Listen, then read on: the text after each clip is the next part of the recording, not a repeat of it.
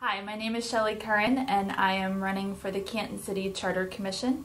I was asked here today by the Stark County Political Report to answer a question which is as follows.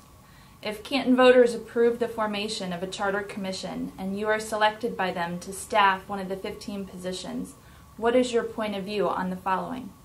Do you favor presenting a Canton charter government structure to Canton voters in November 2016 that mirrors Canton's current statutory government, or do you favor the development of a proposal to voters that changes some aspect of the existing statutory structure of Canton government?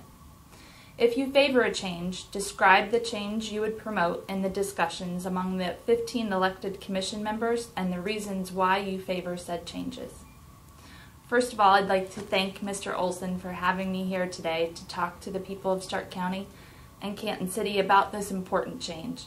And it is my intention to continue that conversation over the next, what hopefully will be a year in this project. It is my intention to be the voice of the people in Canton City, to make sure that their voices are heard in this important project.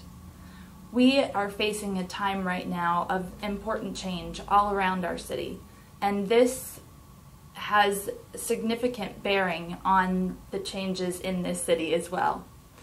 It is my intention, if elected to this commission, to be a part of a team, effective part of a team that represents Canton City in many ways: demographics, age, expertise, where we live.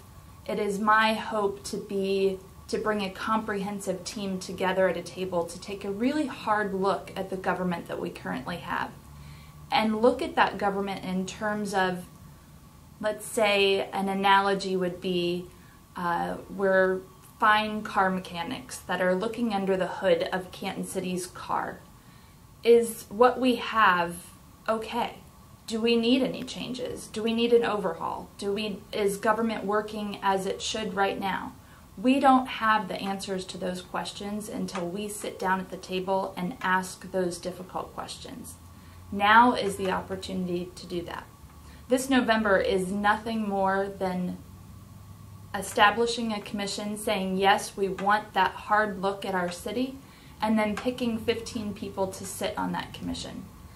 If any of the commission members come to the table with a predetermined idea of change, maybe they have a certain expertise which we should honor and look at. However, I would caution that none of us come to the table like the juror in a murder case or in any case with a predetermined verdict without looking at the evidence and the testimony before making changes. And of course those changes will go back to the voters if there's any changes that need to be made. I thank you very much for the opportunity. I look forward to this. It's a very exciting time in our city. Thank you very much for your time, and thank you for your vote.